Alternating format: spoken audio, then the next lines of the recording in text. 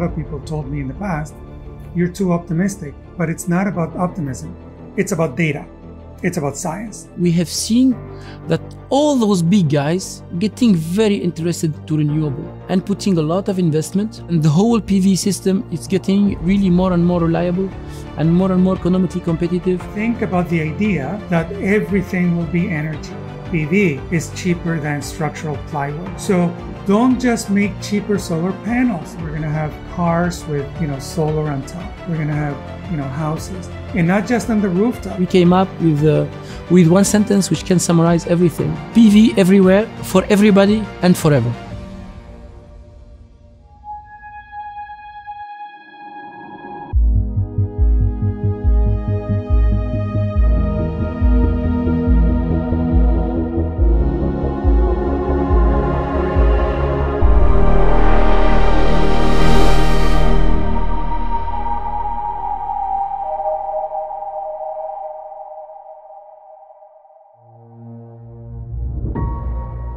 The PV is a wonderful source of energy.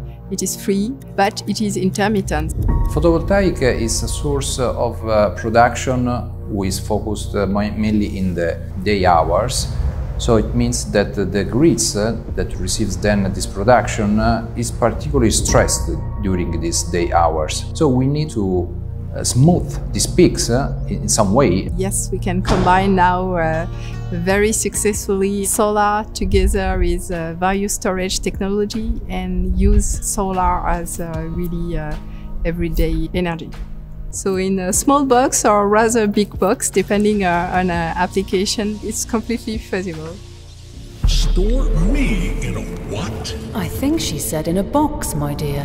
Figure of speech, right? Therefore, we must develop mechanisms to store this energy, like battery system, solar power concentration, green hydrogen, among others. We are very lucky because there are lots of technology available to store the sun, I would say. Of course, the most promising are battery and hydrogen. Today, we know a lot of technologies that are already in operation, and others that will even come that we don't have in our radar nowadays. But there are many others. It will really depend on what application.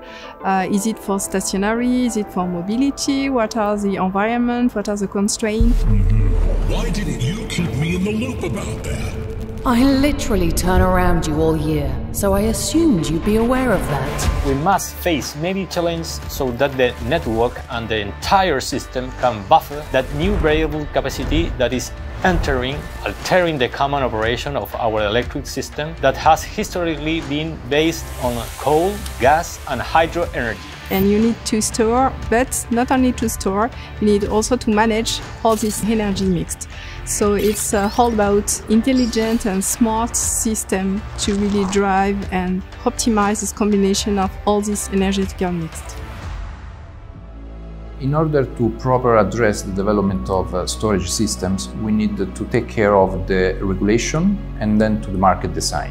You go step by step, you try and error, and at the end, the reality is that in all the systems, these storage systems have been installed and they are integrated. Because technology, they are ready to be integrated.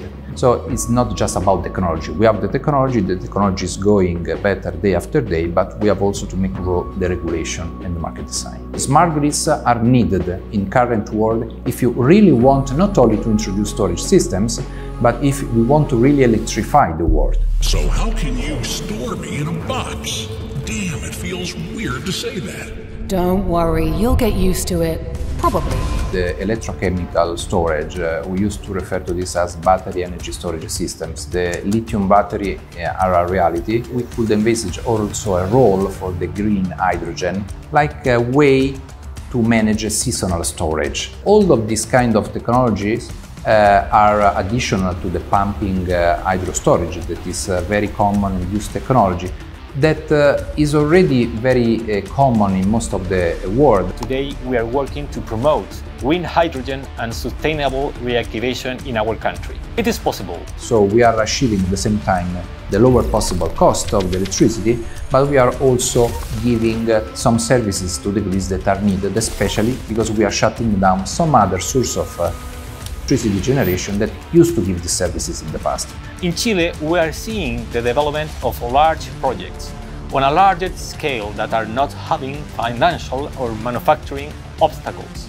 Although there is a pending issue that we still do not face related to circularity of these panels. For instance, what we will do with this waste or how we can extend its useful life, reuse its materials to create a truly sustainable industry over time and not generate an environmental liability in the future. I doubt that there are people who still do not believe in PV technologies. I know some of them actually. You mean you can see them? Yeah, of course I can. Can't you? Well, considering I'm mostly a huge ball of fire 150 million kilometers away from you, not really, no. I mean, the PV is a reality today. It's the cheapest possible source of electricity in most of the country. We could be more independent from the current big monopolistic, oligopolistic producers. You would reduce the CO2 emissions. So by investing more on these systems, you will definitely contribute to fight the climate change. Actually, if you look to the evolution of the renewables, at least half of the growth on renewables could be assigned to the PV technology. I would say we are really in a nice revolution, environmental revolution. A revolution? We have the chance to be active and to have concrete projects for this revolution. I could teach you some tricks about revolution. Is that a scientist joke? I've already done a lot. Okay, I think we've got it. It's now and we really have everything in our hands to go further on. So come. We have a factory in Sicily called the Trisun, who is capable to give a higher efficiency compared to the PERC technology that is the most common in the world. We are planning to scale up this factory from 200 megawatt per year to 3 gigawatt per year in the next couple of years. At the end, the objective is to reach more than 30% of efficiency. Of course, we will say we need to go faster. But yes, we feel it's now moving. There are lots of nice opportunity in Europe. We have a large market. So we have to work, and we are already doing it in Europe in particular, in projects like circular economy. And by the way, we are collaborating also with INES in doing this. We have the highest solar radiation in the world. Plant factors of 35%, and nowadays the production of energy by solar generation means in the central zone of Chile is more competitive than that by fossil fuels. We recently awarded the largest contribution, $143 million over 10 years, to create the biggest R&D center in the north of Chile. So PV is arriving, and it's just a question, what kind of role do you want to drive in this revolution?